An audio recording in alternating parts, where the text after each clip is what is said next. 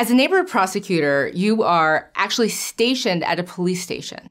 So you're the prosecutor that works with police officers and meets with community members to identify what sort of issues are driving crime in a community.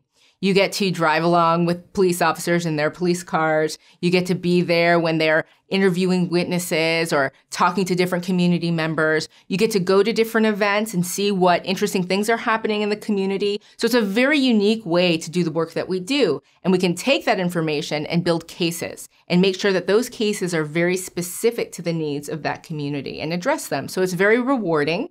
And it's very swift, and it makes an impact, a meaningful impact for the community members that you serve.